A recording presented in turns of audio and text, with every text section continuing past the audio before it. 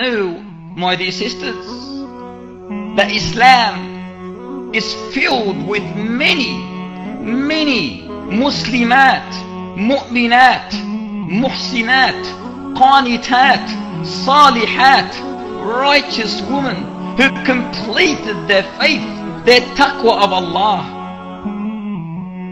Just look at the Sahabiyat, those great women, the female companions of our beloved Prophet sallallahu alaihi wasallam, who are in reality are your ancestors.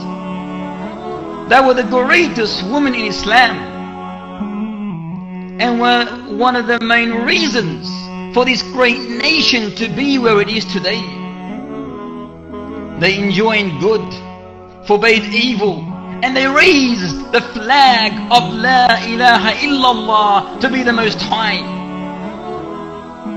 My sisters,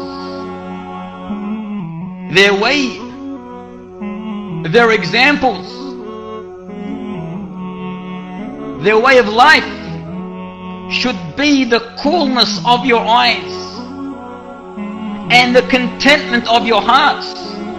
All of them, wallahi, all of them were strict adherents of no other than La ilaha illallah, strict adherents of Islam. The same Islam that today is being labeled as the backward Islam, the oppressive Islam. And they are calling, which you are witnessing today, for the liberation of the Muslim woman, believing that Islam is oppressing you, incarcerating you, that you are following a path or a religion that is backwards.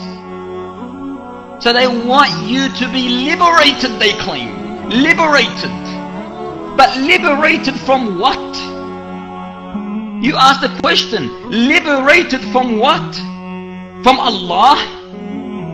From Muhammad ibn Abdullah sallallahu alayhi wasallam? Liberated from the Quran and Sunnah?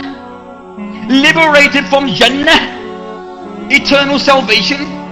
Liberated from the deen that Allah has chosen for you?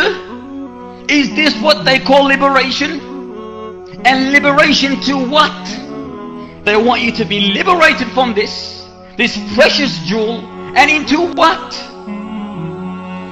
They want you to be liberated from Islam to nudity, to flirtatiousness, to sexual promiscuity, to being like a merchandise, a commodity that is easily played with in transactions, in dealings, placed on the billboard of every corner of streets, of every part of the globe.